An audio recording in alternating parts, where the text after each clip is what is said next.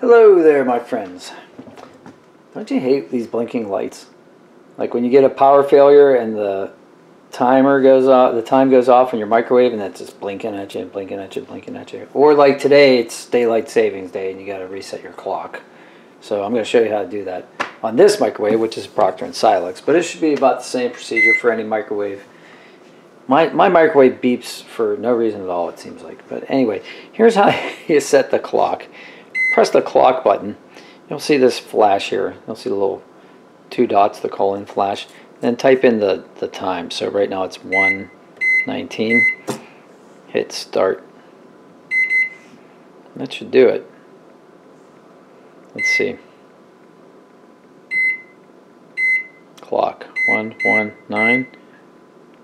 Let's hit clock again.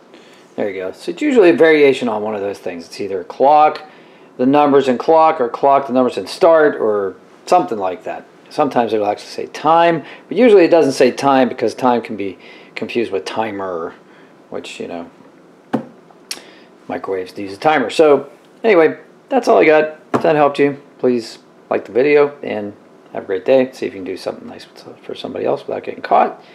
And if you have any questions, put them down below. Talk to you soon.